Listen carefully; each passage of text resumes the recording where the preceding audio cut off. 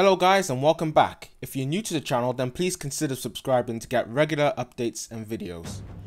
Anyway, for this Dinosaur video, I wanted to talk about the incredible and most famous fake dinosaur, Dimetrodon. Now from first glance, it looks like a dinosaur with the classical features such as scaly skin, sharp teeth, and it being prehistoric.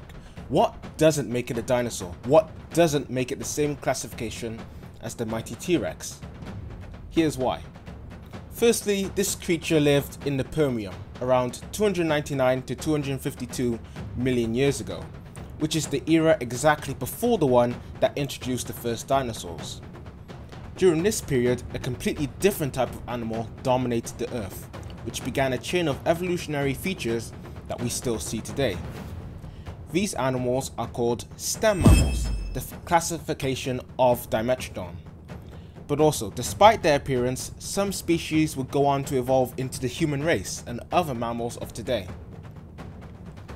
Before the Permian, all animals possessed the same size teeth throughout their mouth.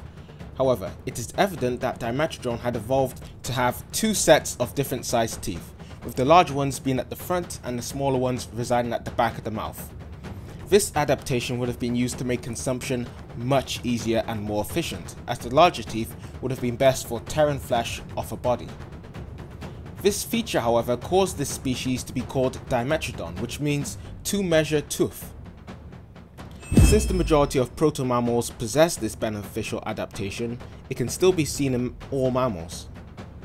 Another astonishing feature Dimetrodon has is the sail on its back, which could have been used for loads of things, such as regulating body temperature with blood being heated up in the sail, mating, or even hoarding off predators or other rivaling Dimetrodons. The stem mammal Edaphosaurus closely resembled a Dimetrodon, however it was a herbivore. Nonetheless, the interesting fact is that it was actually the prey of Dimetrodon.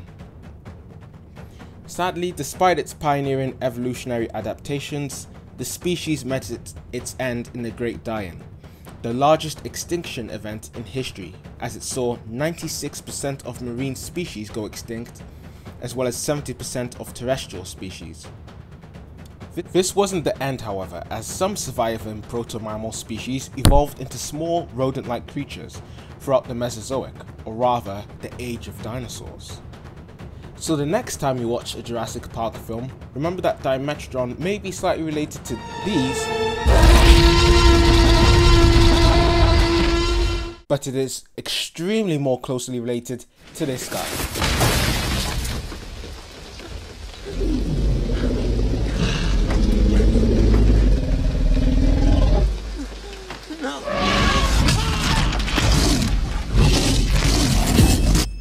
Well, I hope you guys enjoyed the video. Let me know by dropping a like, and if you haven't already, subscribe to the channel so you can see more dinosaur videos.